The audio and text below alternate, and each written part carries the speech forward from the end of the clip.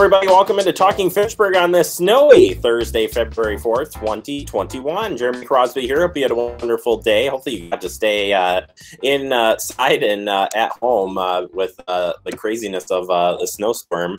At times, the snow has been coming down like gangbusters. I sent Andrew a text because when we were taping the show, it was coming down like crazy, and it was like 5 minutes before. Was hardly anything, so it looks picturesque out there, but also slippery as well.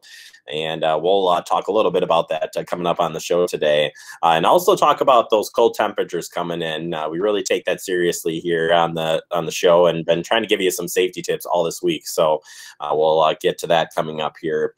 Not only in our headlines, we'll talk more in depth on it during our digest segment today. Plus, we're talking with our star, our Fitchburg stars only, and Kimberly, she'll be here on the show, give us a council recap from last week. So a lot to get to here coming up on today's show. We first turn our attention once we get through the first part of the storm. You know what's coming, and it's bitterly cold temperatures. Yeah, wind chills may fall between 20 to 30 degrees below zero Saturday night into Sunday morning.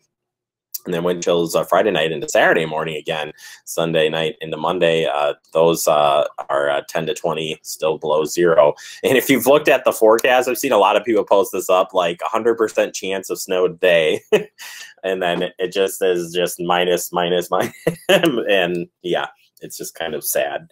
But quick facts here, you want to definitely be prepared for this cold weather. And again, we'll talk more about being ready, making sure your heat's at, all of those things coming up here.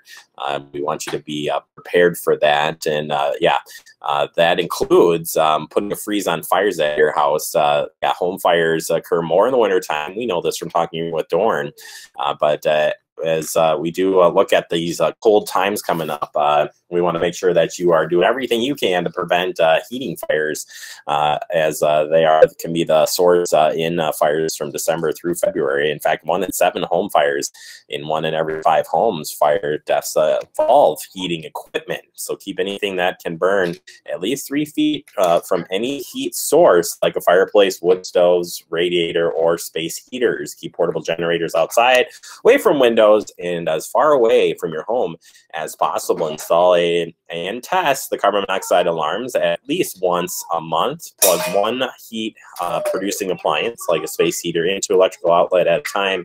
Have a qualified professional clean and inspect your chimney and vents every year. Store cooled ashes in a tightly covered metal container and keep it outside for at least 10 feet away from the house. If you nearby buildings for safety, ashes can burn up for a couple of days. So when that stuff's hot, you got to definitely have a plan for that and keep a separation going there. And yeah, you saw here on the graphic some other great safety tips. Again, we'll talk more about staying warm and safe during this Arctic blast that we're about to walk ourselves into here after the snowstorm moves on. All right, other news, City of Fitchburg Healthy Neighborhoods Grant Program is still accepting applications. This started back on January 19th, and it goes through February 22nd. All interested nonprofit organizations that meet the program's eligibility requirements are encouraged to apply. Please see the following link at fitchburgwi.gov. That's where they encourage you to look up information about this. All of the application process, all is done there through the website. So check it out for more information. All right, be healthy, be happy. These programs will be offered via Zoom on Fridays from 1 p.m. to 2:30 p.m. and will be facilitated by a medical student from the UW School of Medicine and Public Health. And we want to make sure that you check out this one because this Friday is, as I said, is the one that is coming up here. And it's a virtual Eat Well, Feel Well class. Cook some yummy, healthy recipe recommended by the American Diabetes Association. So once you take part in all of these, they are done by Zoom. So you got to register and call 270-4290. That's the senior center's number to get registered. Yeah, we want to make sure you do try that out. Also, I want to see if you've tried this out. Have you tried a virtual gathering? It's pretty easy. Just saying, like, we're doing this, like Andrew and I are doing that right now. Virtual gatherings are the safest way to stay in touch with your friends and loved ones. Remember to physically distance from anyone who does not live with you. If you do decide to get within 6 feet of others, take precautions that can help decrease your risk. You can see all those recommendations and more on the website of the Dane County Public Health, or Madison Public Health of Dane County. They've got it all there for you. And yeah, still want to, but you know, if you haven't seen your friends, why not try a gathering? I see a lot of people have done it. I haven't done like a group one yet. I mean, like we meet as a staff, you know, every other couple of days, so it's still fun. Just saying. Yeah, let's finish out here with finally Dane County now accepting park and ride grant program applications. That's PARC. I'm guessing this is an abbreviation from Joe Priesty announces this park and ride grant program back in the county is now accepting grant applications. This grant program provides matching grant to communities and organizations interested in developing regional bicycle playgrounds and other regional bike and pedestrian trails.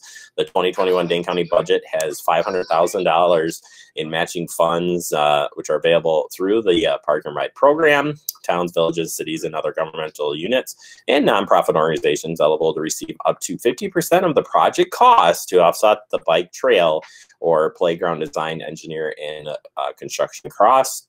Grants will be awarded for the developed off-street shared use trails, including amenities to support facilities such as trailheads, parking area signage, and safety facilities.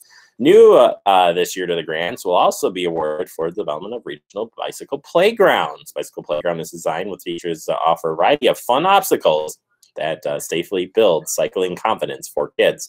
We actually have one of these playgrounds up where I live in the boonies. It's really a lot of fun. We walk it. We walk it all the time. We're trying to train our daughter to ride a bike, but just saying, it's really cool. More information on those grants, DaneCountyParks.com, information/grants. All right, that does it for our headlines. Coming up next, we open up the digest. We're talking about cold weather and safety. That's next right here on Talking Fitchburg. I expected it to be a lot easier. I thought it was going to be a piece of cake. I didn't know what step to take next. I was transitioning from the military. I was a vehicle gunner. An avionics specialist. I was an MP, military police. My friends thought I could do anything. I missed my unit, my family. Playing with my daughter, I felt like a stranger. I was overwhelmed. I couldn't sleep. I just wanted to be by myself. I didn't have a clear sense of what to do next. I was too proud. And then I thought, if I'm going through this, other veterans have gone through it too, right? I started to open up. And it made a huge difference. So I reached out, and I saw that I wasn't alone. Because before I was able to take on my next mission, I had to take on just taking care of myself. To find purpose. We are not alone. Other veterans have transitioned from the military and overcome mental health challenges. Visit maketheconnection.net.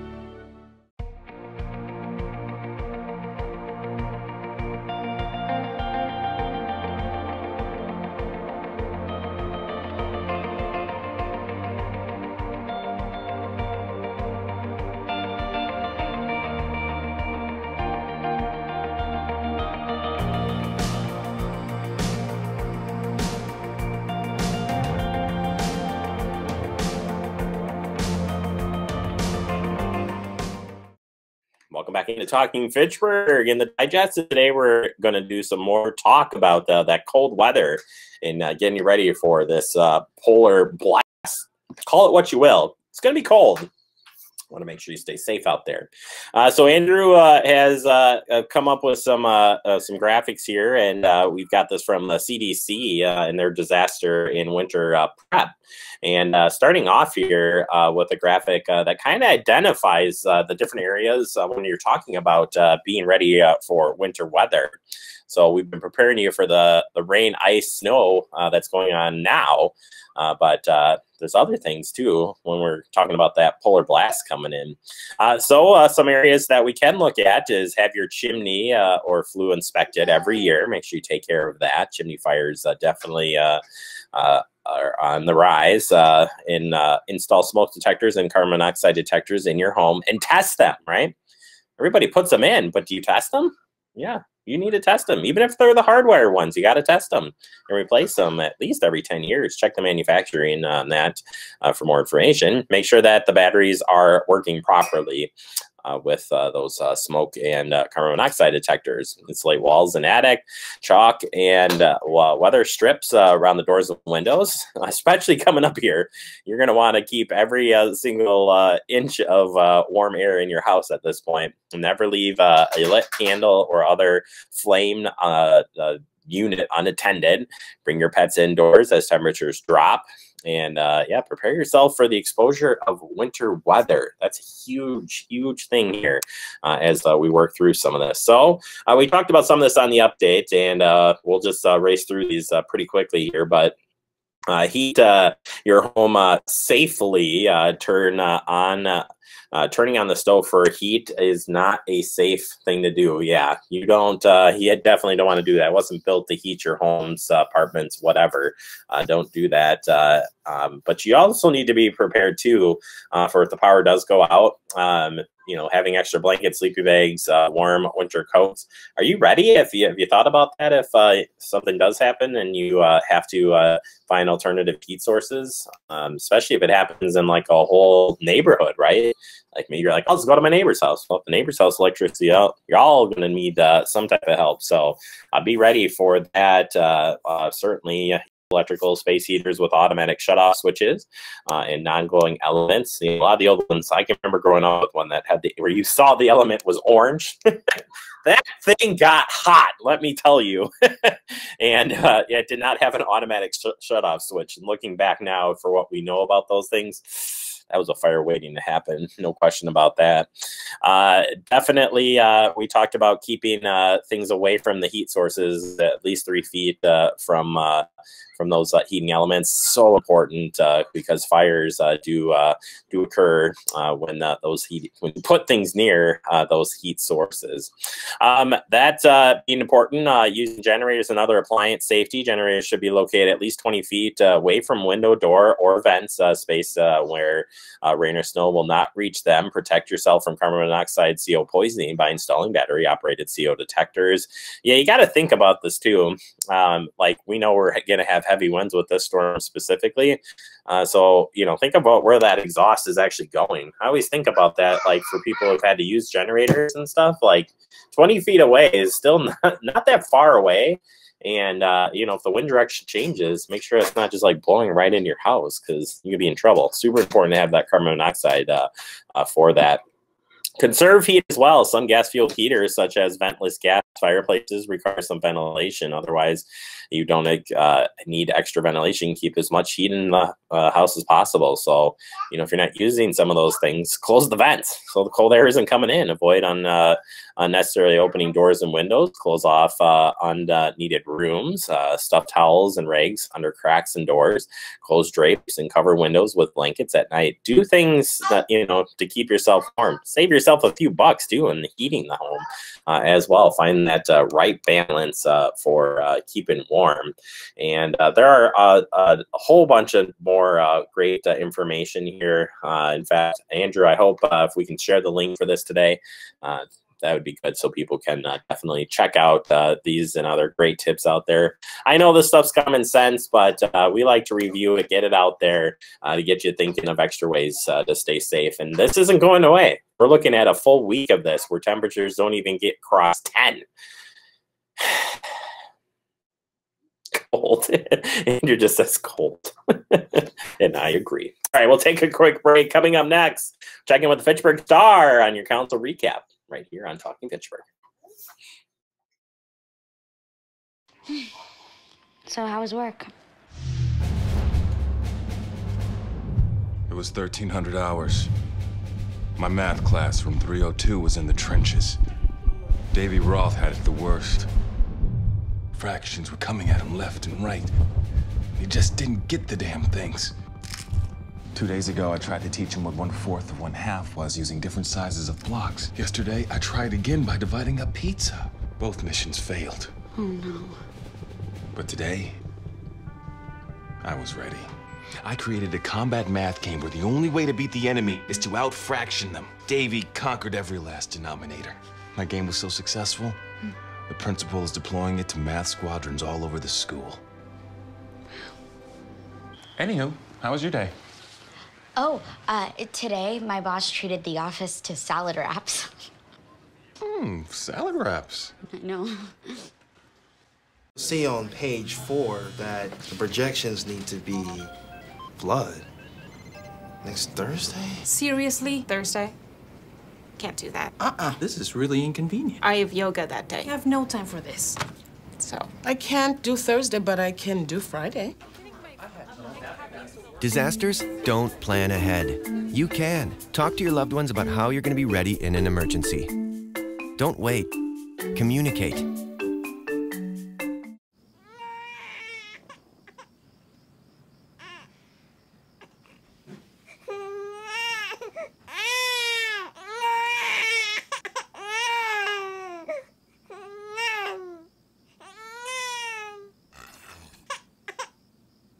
If you love them enough to suck the snot out of their nose at 4 a.m., then surely you'll check nhtsa.gov/the right seat to make sure they're in the right car seat. Find good stuff at Goodwill and bring good home. Hello, everybody. Welcome back into Talking Fitchburg. Joining me today is our expert, if you will, a great writer, editor, and jack of all trades. We've got Kimberly here from the Fitchburg Star. Kimberly, how are you doing today? We're doing pretty good. So far, we'll push you into the into the deep end. But we'll get right into it as we recap, look back here at council. We couldn't get you in last week. You had some well-deserved vacation. So we're glad to have you back here this week. And we'll start here with Fitchburg. Talk about additional employees needed for the town of Madison when that annexation happens. What do you know on that front? Yeah, so a little bit of background just to get us started. Town of Madison will be dissolving in October 2022, just because with other annexations of town land throughout the years, it's basically become a patchwork of land. So the city of Fitchburg will be inheriting two significant parcels. One is at the top of Fish Hatchery Road, the Zimbrick dealership. It's got four or so dealerships right south of the Beltline. The other one is the Southdale neighborhood, which is a significantly larger piece of land that that the city will be inheriting. So all in all, that's about 200 acres of land that the city will be inheriting, which means that the city is growing. It will need more employees. So they outlined at least 15 employees on the needed list at the committee of the whole meeting last week. And that ranges from clerical staff to at least 3 more police officers. They had 3 outlined, but you know, there always could be more. And then you have public works, human resources. So there's a myriad of positions needed as more land will come into the city. Yeah, it's been a ongoing process as we learn more and more about it. There'll be more information to be had here coming up down the road, and we'll keep up on your reporting on that. We also have the administrator searches off and running, and we have our survey out there. If you haven't taken that yet, you should take the survey. Not to steal your thunder, but what do you know on that front? Well, I'm actually going to correct you and say that the survey is over now. They closed the survey. Ooh. So the survey is done. But I can tell you about the results of the survey. So the survey that was sent out, I think January 20th is when it opened. It was open for a couple weeks. So it asked people, the community members, staff members, business leaders, to rank what they thought the top personal and the top professional qualities that they wanted to see in the next administrator were. The top 3 personal characteristics that came out of that survey included integrity as number 1, and just around 2/3 of people, 65.9% to be exact, but almost 2/3 of people said, hey, we would really like integrity to be a top personal characteristic. Another third put down respectful. That was the number 2 response. And the third was values others' opinion. And then diversity inclusion minded, also ranked 4th with 28%. Sorry, I'm gonna move this over here so you guys don't have to see the side of my face. Oh, no worries, no worries. You've got a lot of information to go through. I do the same thing. I got my computer right in front of me, so no fret there. And so then the top 3 business characteristics were local government experience, and that brought in nearly 60% of people said they wanted someone, whoever the next person was going to be, they wanted them to be experienced with local government. The second ranked one was budgeting and financial experience. Nearly 1/3 of people said, hey, we'd really like someone who knows their way around a budget. And then third was striving to ensure diverse stakeholders are heard and involved in decisions. So yeah, we had pretty much, at least on the personal attributes, it was very much the same, maybe with a few tweaks. Sarah mentioned during the personnel meeting, they were very much the same as what people wanted back in 2015, the last time the city did an administrator search. And so this time, though, diversity and inclusion minded was also on that list. So didn't show up on the 2015 one because it wasn't there, but that one ranked higher now because it was included. So yeah, then they are looking to have an administrator start mid-June-ish, and they're planning to ramp up the process. I'm pretty sure today or last week. Actually, it must have been last week because I'm now a week behind. Or is it? No, it's this week. It's this week. I have vacation brain. I think today they are going to use what is called the like an equity hiring tool, where they're going to go through the job requirement, and they're going to look at it with an equity lens. You know, does this requirement, is it equitable? Is it inclusive? All of those kinds of things. So yeah, it's hard when you've got 2 meetings over 2 weeks. No worries. I don't even know what day it is, guys. That's all right. We're not going to tell you what day it is. We'll keep going here. And a reminder, you can catch all the meetings that Kimberly is referring to right here on Fact TV at the Gov channel. That's where you can get caught up and see exactly or hear what is going on all of these fronts. So we love Kimberly for breaking it down for us on some of the highlights. Finally, Fitchburg Recreation Department, you wanted to talk a little bit about the future funding of that department. Sure, yeah, it's all personnel today. So bring us a little bit of context. So with COVID-19, there were really no recreation programs after March because of gathering restrictions due to COVID. And so a lot of the fees paid for these recreation programs then turn around and go back to paying the salaries of the 2 recreation employees. So in November, it was brought forward, actually the day after the 2021 budget was approved and finalized, that, hey, we might have to lay off one of the rec employees, and we might have to reassign another one to a different department for the time being, with around half the salary. So logically, that did not sit well with alders, and they wanted to find a way to amend this just approved budget to make sure that they could pay these 2 employees starting January 1st. So back in December, they found the majority of this money. They found around $75,000 to make sure that these 2 employees were still paid. And then, if I'm getting my dates right, it was the Common Council meeting last Tuesday, where they finally finished off the rest of that by doing some budget movement. So there will be recreation employees in the city for 2021. And fingers crossed that the vaccine rollout ramps up and the city could potentially have recreation activities throughout the rest of the year. And they can start bringing in some revenue to help out. So fingers crossed, because who isn't tired of this pandemic?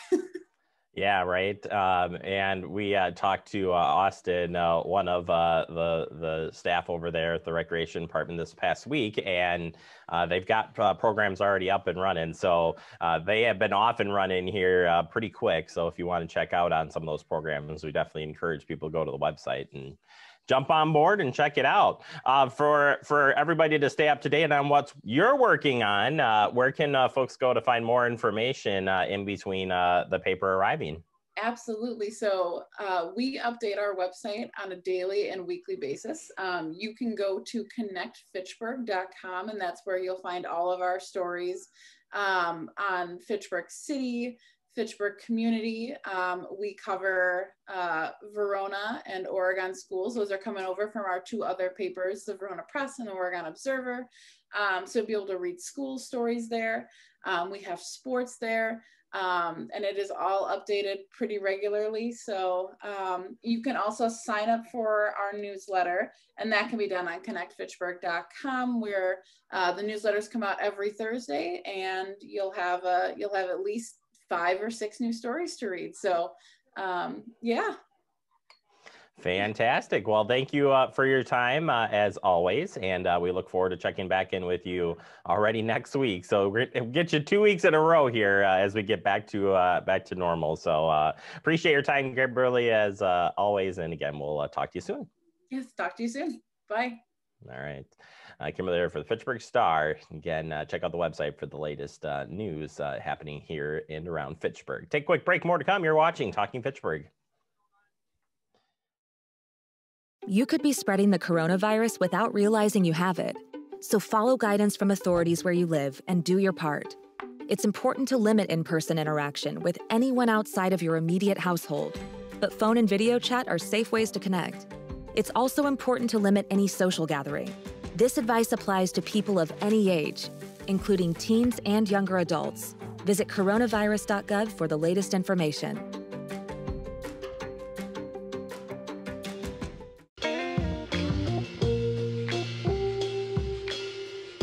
After you joined our family, it was like, I really do feel complete now.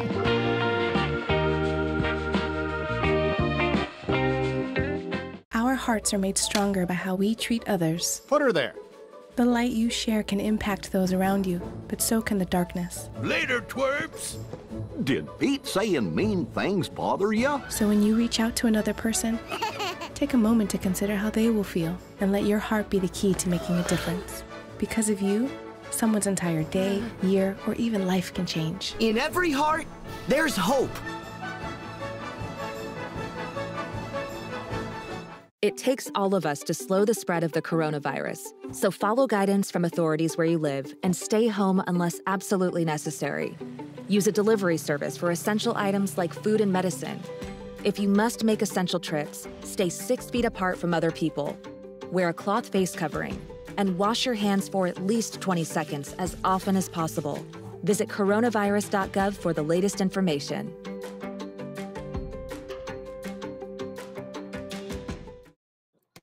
Welcome back into Talking Fitchburg. Wrapping up the show for the day. I want to thank Kimberly for the Fitchburg Star joining us, giving us the update. We'll check back in with her next week as we wrap up. Well, besides just staying in and staying off the roads, this just gives you an extra reason to stay connected with Fact TV. You can watch this show. You can watch some of the local government meetings, all in the comfort of your warm home. It's cold out there.